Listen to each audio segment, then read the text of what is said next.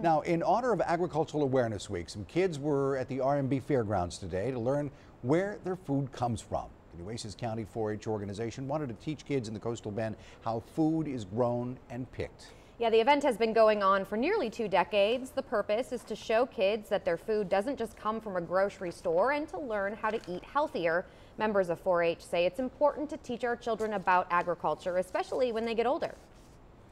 You know, it's so important because as they grow, they're making decisions. They become independent. They get to school. They're deciding on what they want to eat at school, and so they can be easily influenced. And so we want them to be educated at a younger age to where they're making sound decisions, educated decisions on what's right and what's wrong, what's healthy, what's not healthy. And if you missed today, organizers say the event is running from now until Thursday from 9:30 in the morning until 2 in the afternoon. For more information, just head over to our website, KIIITV.com. Cool piggy there. Yeah. Well,